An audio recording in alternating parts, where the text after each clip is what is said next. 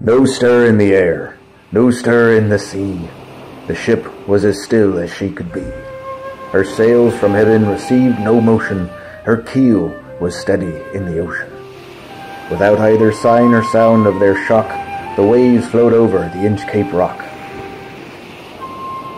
So little they rose, so little they fell. They did not move the Inchcape bell. The abbot of Aberbrothock had placed that bell on the Inchcape Rock. On a buoy in the storm it floated and swung, and over the waves its warning rung. When the rock was hid by the surge's swell, the mariners heard the warning bell, and they knew the perilous rock, and blessed the abbot of Aberbrothock. The sun in heaven was shining gay. All things were joyful on that day. The seabirds screamed as they wheeled around, and there was joyance in their sound. The buoy of the Inchcape bell was seen, a darker speck on the ocean green. So Ralph the rover walked his deck, and he fixed his eye on the darker speck. He felt the cheering power of spring. It made his whistle, it made him sing.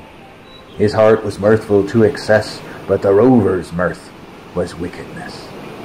His eye was on the Inchcape float.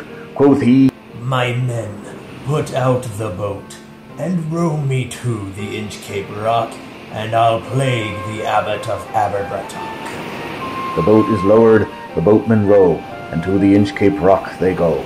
Sir Ralph bent over from the boat, and he cut the bell from the Inchcape float. Down sunk the bell with a gurgling sound. The bubbles rose and burst around. Quoth Sir Ralph, "The next who comes to the rock won't bless the abbot of Aberbrothock." Sir Ralph the rover sailed away. He scoured the seas for many a day. And now, grown rich with plundered store, he steers his course for Scotland's shore. So thick a haze o'erspreads the sky, they cannot see the sun on high.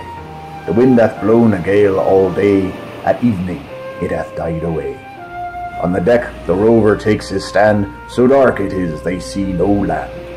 Quoth Sir Ralph, "It will be lighter soon, for there is the dawn of the rising moon." "Canst hear?" said one. "The breakers roar? For methinks we should be near the shore." Now, where we are, I cannot tell, but I wish we could hear the Inchcape bell. They hear no sound, the swell is strong. Though the wind hath fallen, they drift along, till the vessel strikes with a shivering shock. Oh, Christ, it is the Inchcape Rock! Sir Ralph the rover tore his hair. He cursed himself in his despair. The waves rush in on every side. The ship is sinking beneath the tide. But even in his dying fear, one dreadful sound could the rover hear. A sound as if with the Inchcape bell the devil below was ringing.